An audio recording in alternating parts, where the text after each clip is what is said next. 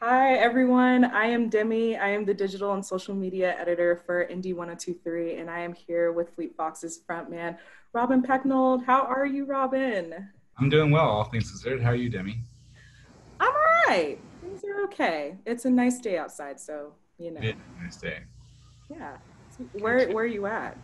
I'm actually in New York. I'm in Manhattan. Oh, nice. Oh, Yeah. but you did you leave for the pandemic and then come back, or have you always been in New York? No, I came back here for the pandemic. I was recording at the studio in California, and then in early March, it was clear that the studio was going to shut down, and this is where I rent an apartment, so I came back to be at home. Oh my God. Has So, it been chaotic? absolutely. Yeah.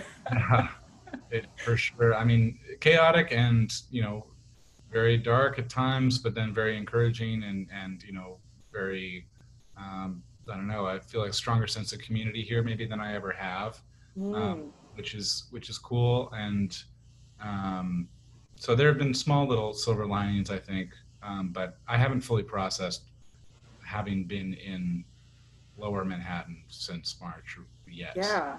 Yeah. Yeah, I can't even imagine. I live in Colorado, and so it's nice because I can get to the mountains or go hiking or Yeah. whatever. Have you been able to get outside during the pandemic? Yeah, I mean, I have a car. I'm lucky to have a car here. And in June, I ended up taking a bunch of like 8 to 12 hour drives through upstate New York. Um, and other than that, I haven't been able to get out as much because as soon as that was over, then I was just in the studio every day trying to finish this album to get it out for the 22nd. I think I read somewhere that you did over 6,000 miles on your car just driving around getting Yeah, inspiration and notes for this album. got That's insane. got 2 oil changes in 3 weeks somehow. That's right. I'm sure you took your car and they were like, "What are you doing?" Yeah, felt bad. I mean, I got to buy some carbon offsets. It was excessive, but I don't drive Where that much anyway because I live in I the city. can't even imagine all the car maintenance. I barely do mine. So, what were some of the most memorable stops that you made? I think the main one that I kept going back to was this place, Lake Minnewaska, which is actually south of the Catskills, so it's closer to New York City um, than a lot of other destinations up there. And it's kind of an alpine lake, at the top of this mountain ridge called the Shawangunk Ridge.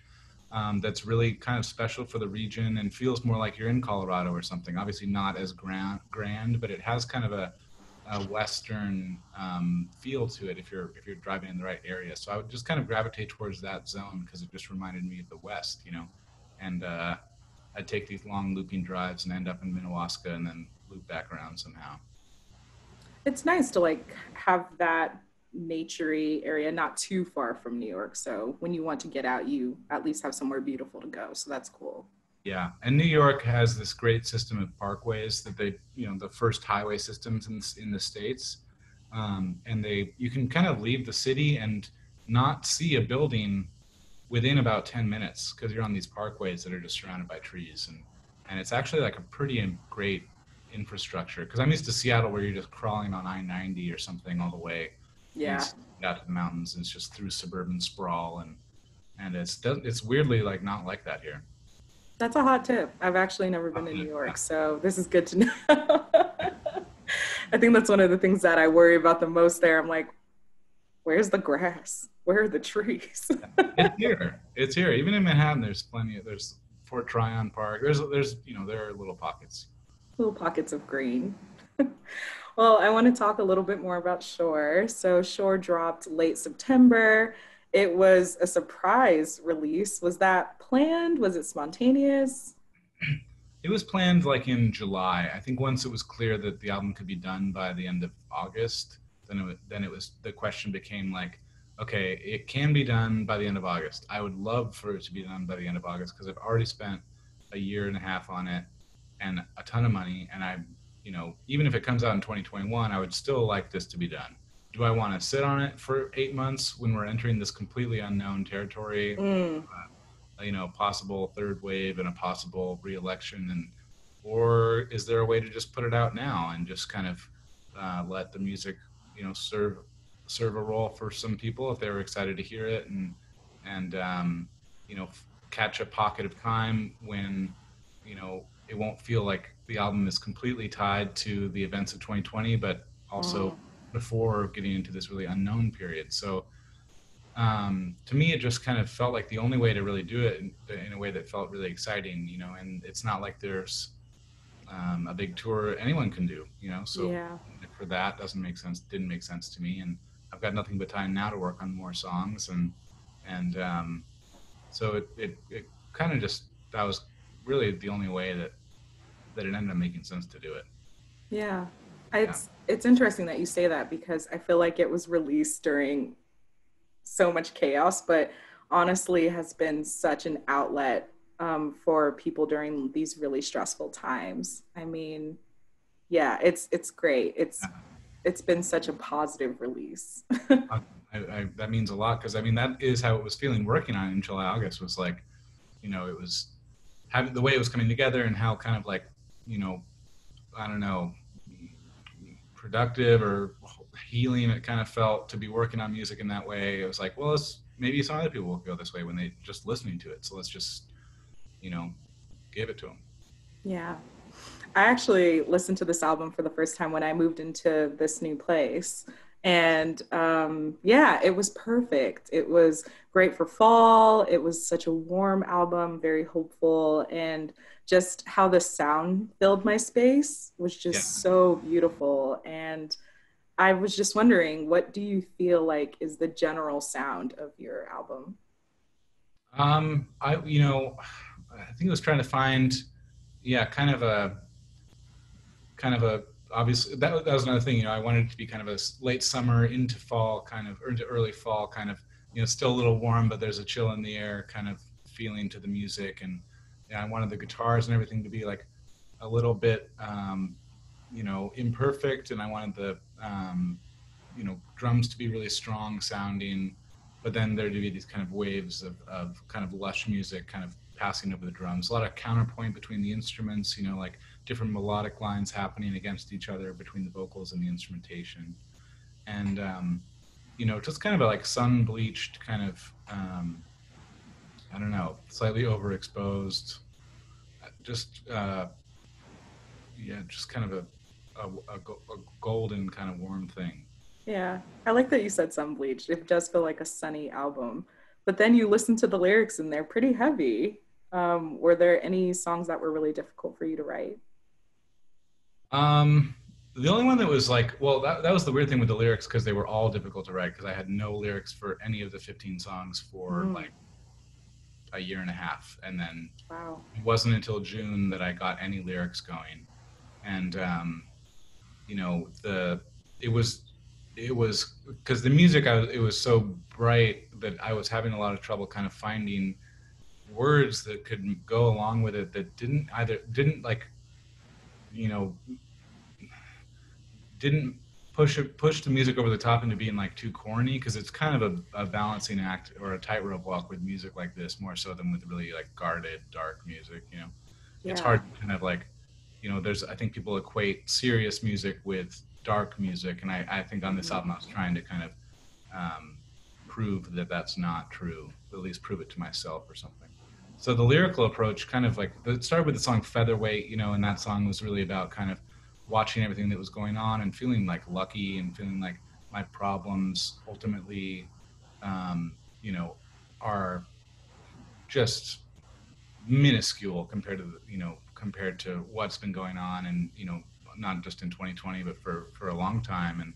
And it's, I think that kind of, that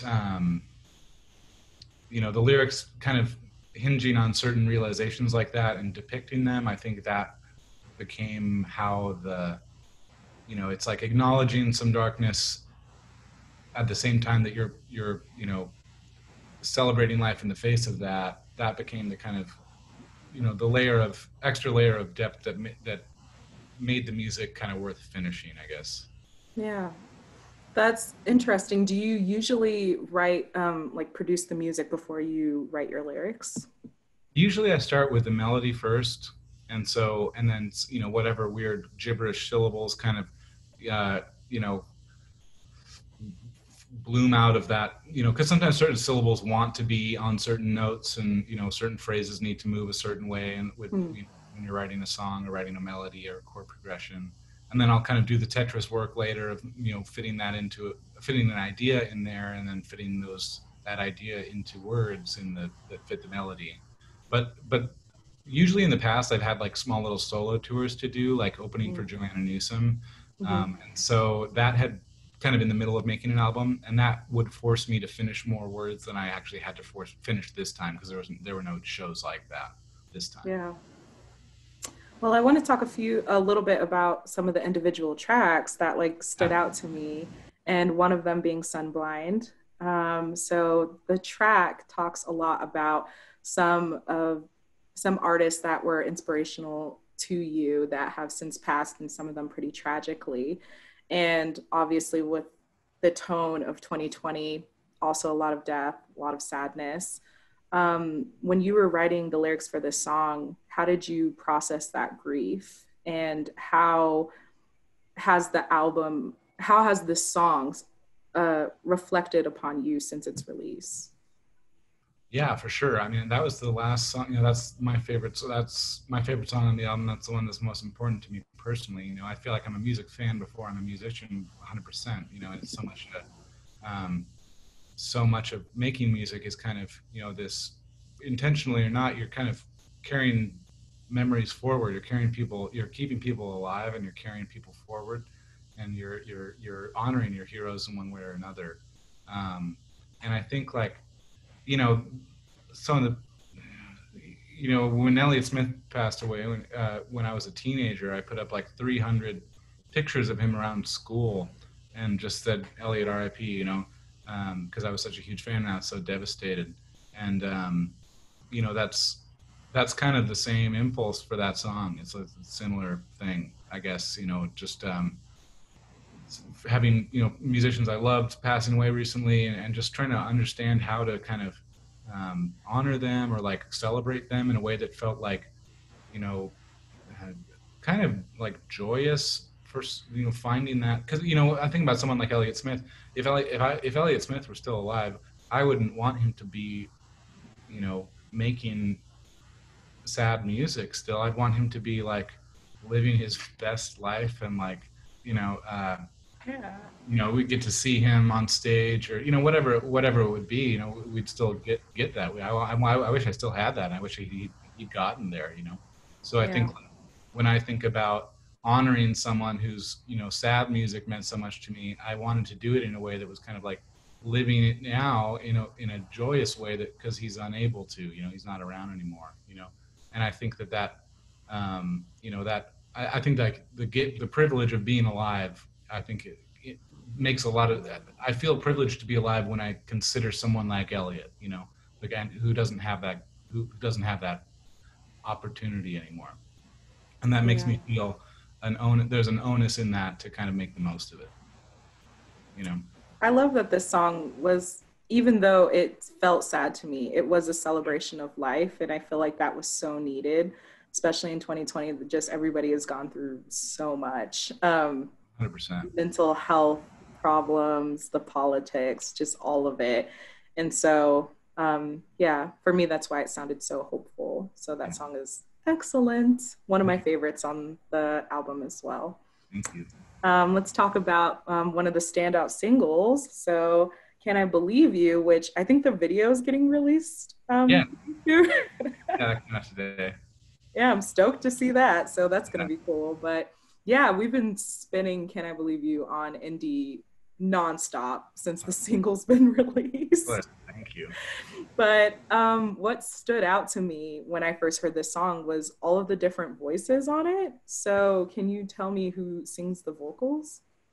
Yes, some of the layers of vocals are the singer named Uwade Akere, who actually sang "Wading in Waist High Water," the intro song to the album. Just an incredible Beautiful. singer, beautiful voice, beautiful person, just a great person. So lucky to have her on the album, and um, so she added some of the vocals on "Can I Believe You," kind of on the same day we recorded "Wading in Waist High Water." Mm-hmm. And then the other ones were all like sent to me by Instagram followers last year. I kind of recorded each of the clips, each of the harmonies, and then I asked people to send their versions in, and then ended up getting like 400 or 500 submissions, and they, Beatrice Artola, the engineer and mixer on the album, she spent way too much expensive studio time editing those together I into can't even imagine.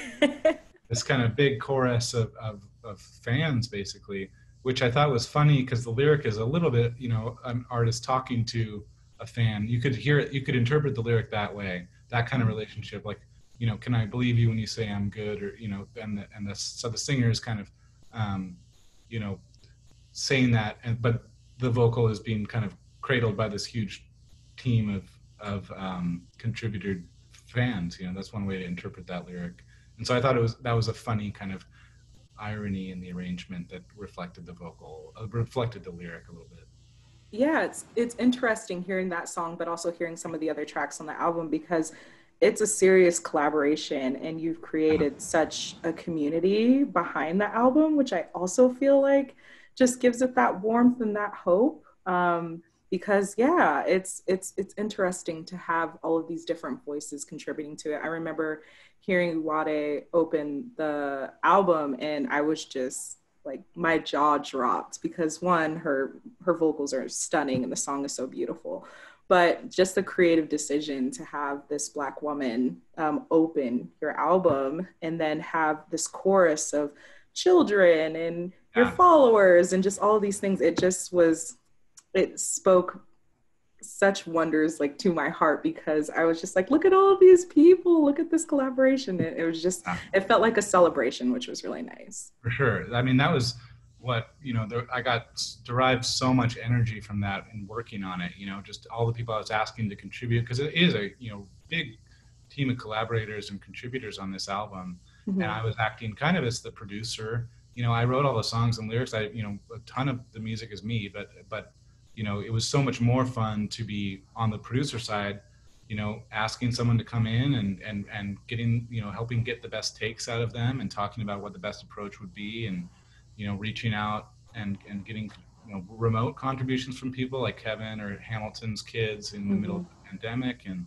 And it was a real, this wasn't an album where I was recording every instrument myself and engineering it myself, or, anything like that. It was a very, very community oriented project. And I love being in, I feel lucky to be in the position to kind of like be able to ask people to do these things and make these, very collaborative songs. And that's like, I get a lot of joy and derive a lot of energy from that. Well, I think you've given a lot of people joy with this album. But I want to wrap up with a few other questions that aren't super music related, but Cool. I am fascinated with the how interactive you've been in quarantine on your socials. Yeah. It's been so cool to watch you interact with your fans. You created quite an online community, and it's like Yeah. really fun to watch you just interact with people. It's so fun. Cool. Yeah. I mean, I think especially this year, it's been, I'm definitely on my phone too much, but it's been a great source of like connection and kind of, I think for a while I was confused about how to use social media because so much of it is a bit, I'm not big on like Twitter or anything, but I like Instagram. But Instagram is a lot of kind of there, you can, it can be a lot of kind of like lifestyle uh, Mm-hmm. photography and, making your life seem a certain way. And that just didn't feel like natural to me, but So you don't I want to guess be an influencer? not an influencer. But I think this thing of like sharing memes and like these weird things people will, send me, or Oh drunk my videos of God. me, or You have it's so many meme accounts dedicated to you. It's insane, but it's so great. also concerning. Yeah. I think I mean, for me, it's just, it's very fun. I think, What are some of the wildest memes that you've seen about yourself or about Fleet Foxes? well, a lot of them come from like the, there's like a group that calls themselves the Fleet Foxes Latinx gang, and they have Yes. they have a couple accounts like Fleet Foxes _ LATAM, like they're all living down in Chile or Peru or Brazil, and they make the funniest ones. Sometimes in Spanish and sometimes not, but ones of me like riding a alligator, or there's this whole thing about me trying to make sure people hold shopping baskets a certain way. Uh, I think they that's the most recent one I saw. yeah uh, they all kinds of just weird, or adapting, normal meme templates into like working me into them, or working the songs into them, or someone made like a 5-minute video of me, clips of me as if I'm the Amazon Alexa, and like added that into like an Alexa commercial. I Uh, need to find it. that one is a real masterpiece. Yeah. Honestly, this is art. Just Oh, I the think so. time and dedication. I think if I were in school right now, I would be studying meme culture. I think that that's like a whole new language. There has to be a class. You I'm went to sure. Columbia though for a bit. Did you get your degree? I had a couple semesters left. I thought about going back this fall, but I would rather do it in person. Yep. Well, I am excited about all of the stuff that you've been creating on socials. Are you going to create a TikTok? That I think is a bridge too far. I don't know. Dude, that's a different world. Maybe in a couple years when it's over. Yeah, when it's over, you're like the last person to come in and like it gets shut down. And yeah. Totally. Well, I want to thank you again, Robin. I Of really course. appreciate this. And make sure that you go and stream Shore on every single platform that you can. Buy some Shore merch, get a Shore tattoo, all of that. And yeah, if you want to get more sessions at home, just make sure to tune in to Indie 1023 and follow us on our socials. Bye. Thank you so much, Demi. Thank you, Yeah, of everyone. course. Bye.